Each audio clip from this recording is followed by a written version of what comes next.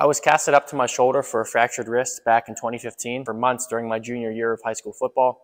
And I've been dealing with complications from the restrictions along that limb and even some marked increases in stiffness and achiness, primarily in the wrist and hand. During my time in graduate school, I could tell things were about to get worse with all of the different typing and writing and manual therapy techniques that we needed to be able to perform throughout those 2.5 years. So that first fall, I began experimenting with different hand and wrist exercises to seek to alleviate those restrictions that I developed to prevent the dreaded carpal tunnel syndrome. So what's carpal tunnel syndrome? This is a scenario where the median nerve, which runs from the neck to the hand, becomes entrapped somewhere along its path, causing pain and numbness into its innervation in the wrist and hand.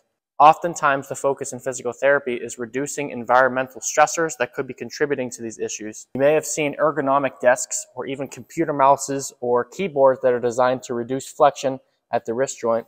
While those do have a time and a place, it isn't going to solve the root of the issue, because according to the research, the main cause of carpal tunnel isn't externally, but internally.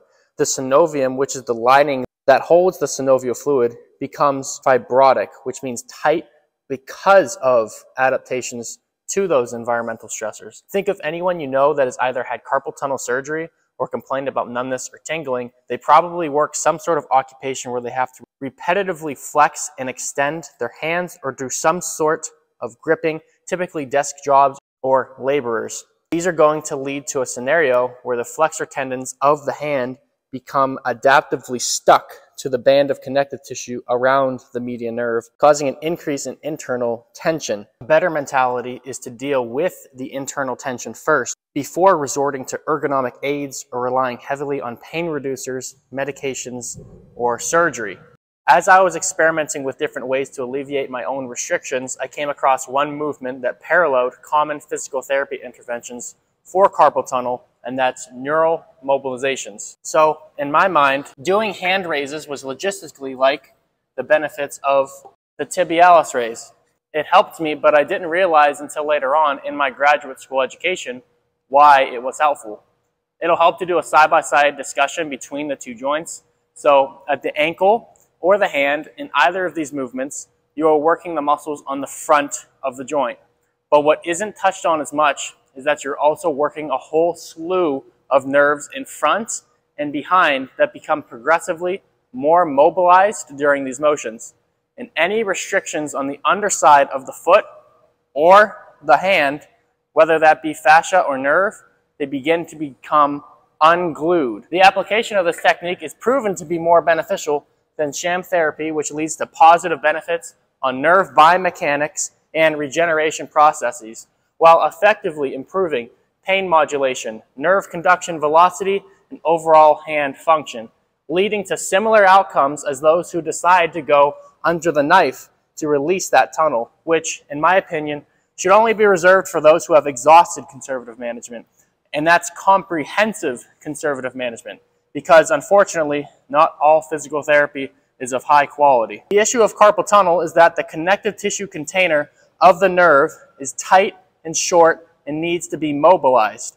Research shows that mechanical stimulus initiates adaptations, ensuring optimal force transmission with muscular contractions, meaning when you open this, these muscles will then be able to get into those flexed positions without irritating the nerve any longer, changing the mindset away from avoidance and towards resilience. Again, carpal tunnel syndrome has many predisposing factors, but the problem can be explained much like issues at any other joint.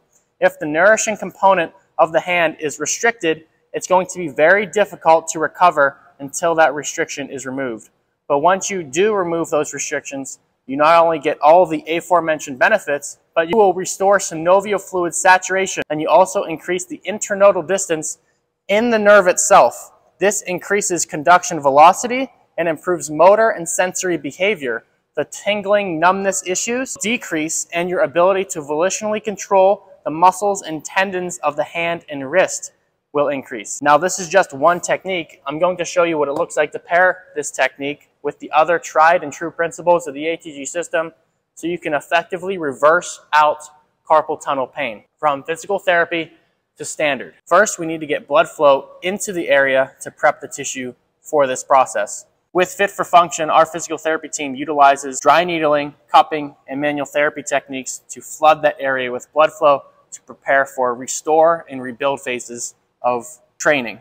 And with ATG, we utilize band flossing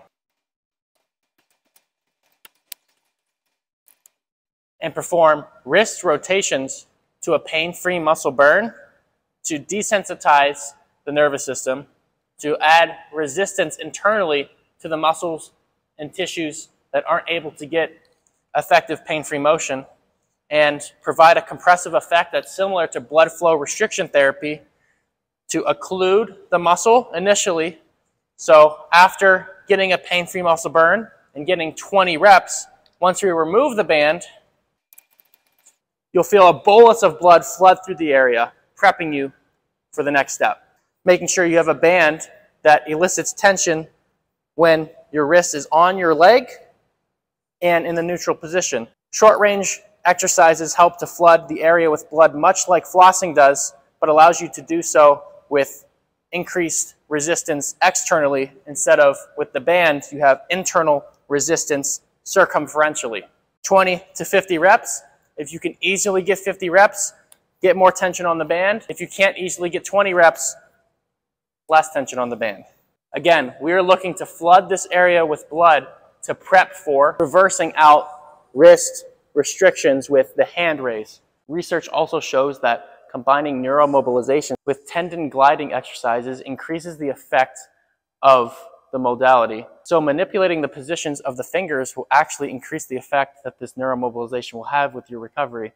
So I like to personally use hand spreads, windshield wipers, bear claw, spider pulses, reverse opposition, and then full hand raise. The setup for this position is very simple.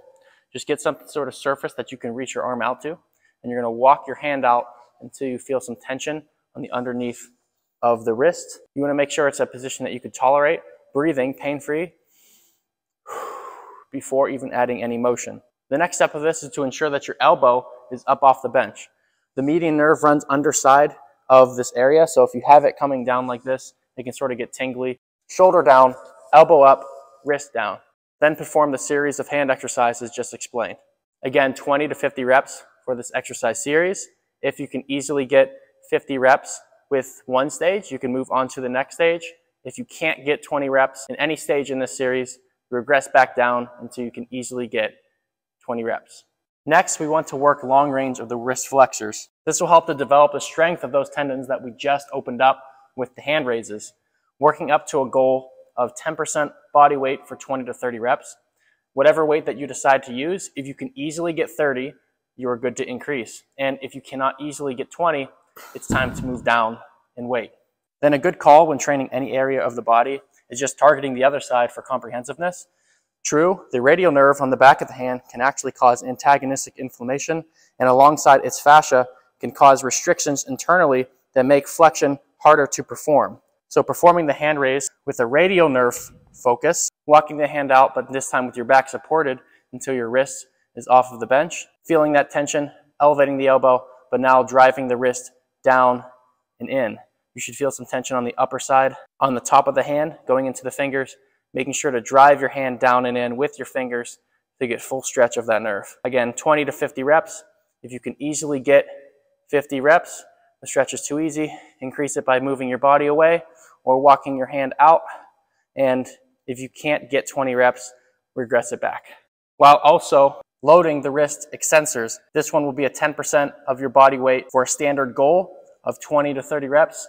If you can't easily get 20 reps, go down in weight. And if 30 reps is too easy, go up. So my philosophy is to rehabilitate from a local to a global approach.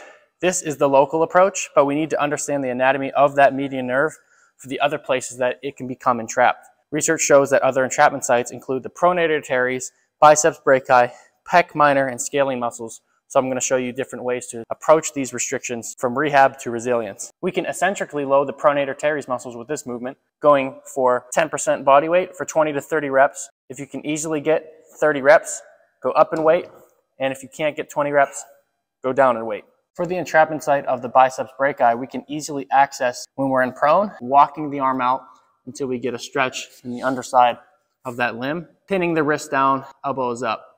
Instead of raising up from the hand, we're going to pin the other arm down and rotate towards that side. Thinking of driving the torso away from the shoulder, which will stretch the biceps from its attachment site. Again, 20 to 50 reps. If you can easily get 50 reps, increase the stretch. If it's too much for you, regress the stretch. Once we finally do get access in that biceps, we can then get some eccentric load with the dumbbell incline hammer curl, going for 12 reps towards a 20% body weight standard. Thinking of letting gravity take my arm down, keeping my elbow back, and letting that arm get fully extended and actually slightly pronated before coming back up. What's key in this movement is to not let the elbow come up too fast, because that'll take load off of the biceps. Chilling down, exploding up. Again, if you're finding this too easy for 12 reps, then go up in weight. And if you're finding it too hard for 12 reps, go down in weight. Another biceps exercise after the dumbbell hammer curl to progress to would be the Scott curl.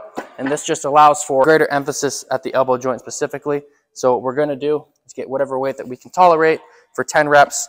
And we're going to position onto the bench, our armpit on the lip of the bench, and keeping our off hand on the top of our shoulder for stabilization. We're going to try to fight the fall down, sort of like a Nordic, but for the elbow, keeping the emphasis on that elbow. We're trying to get lengthening of these tissues where the median nerve comes out of, and then strengthen on the way up. Controlling down, 1, 2, 3, pausing and exploding up. The goal for this is to get towards 15% of your body weight for 10 reps. If the weight is too easy, at any point, go ahead and go up in weight. And if the weight is too hard, make sure you regress towards your pain-free limit. The other entrapment site was noted to be the PEC Minor, and this is one that we can access with the overhead pec stretch. So what we're going to do is reach to some overhead surface that's stable. You're going to drop the leg back that's on the working arm, and gripping into the surface, shooting the shoulder down and rotating away, thinking of breathing in, breathing out, and rotating down and towards the front leg, getting access into the often locked short PEC minor muscle. And then we can eccentrically load with 2 other exercises, the incline dumbbell press and the full range push-up. With the incline dumbbell press, we're going to go for a weight that you can comfortably maintain an 8 rep max, going for elbows below sternum, full control at the top with full extension, and fighting the fall down. 1, 2, 3, holding and exploding up. If you can't maintain that tempo, then it's too much weight. And if it's too easy to maintain that tempo, then go up in weight. For the full range push-up, the form is similar.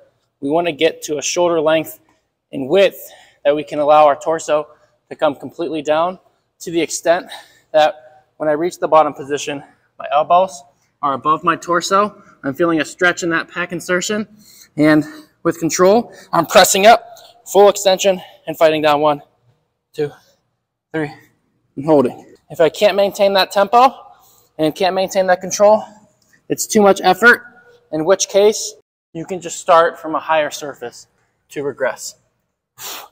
Finally, we have the scaling muscles. These are muscles that are deep to the neck, onto the sides. You can gain access into these areas with simple lateral neck stretching, working towards 5 breaths in the bottom position, letting the neck elongate while the diaphragm pulls the torso down. Repeating between sides, then progressing towards progressive overload to the neck in both flexion and side flexion. So what this would look like is getting positioned on a bench. I prefer having a 45-degree angle, especially for the neck flexion position. Making sure you have both hands on it. I'm going to just use one hand because it's funny, because I like to hold my laptop while I do stuff, even though I'm not even looking at it. And maintain that neutral position at the top and fight gravity in the weight that seeks to pull you down. Thinking of pressing up through my forehead, maintaining that top position. The goal on this one is to try to work towards 10% of body weight for 10 reps. Long term, if you can't easily get 10 reps for whatever weight you're doing, please just go down in weight. And if you easily get 10 reps, then you can go up in weight. For the side of the neck, just repeat the same exercise progression, but making sure the bench is flat So going ahead and getting my weight and my laptop, because it's funny, you're going to go ahead, placing the weight on the top of your head, keeping the bottom arm comfortable, lowering down to full stretch and lateral neck flexion, and then coming up back to neutral. Again, if you can easily get 10 reps for whatever weight you're working on, then go ahead and go up in weight. If you cannot easily get 10 reps, then go down in weight.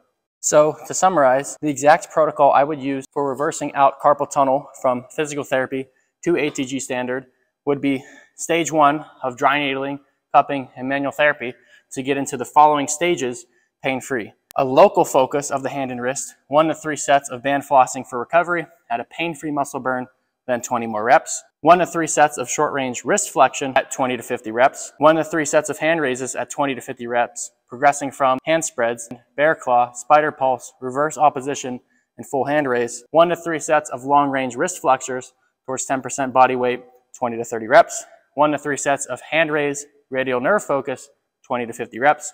1 to 3 sets of long-range wrist extension towards 5% body weight, 20 to 30 reps. Then stage 3, global focus at the elbow, 1 to 3 sets of loaded supination for the pronator teres at 20 to 30 reps, working towards 10% body weight.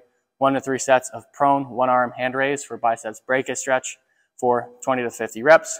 1 to 3 sets of dumbbell incline hammer curl for a 12-rep max, working towards 15% body weight. 1 to 3 sets of the Scott curl for 10 reps, working towards 15% body weight. Then at the shoulder, 1 to 3 sets of 10 to 20 breaths for the overhead PEC Minor stretch.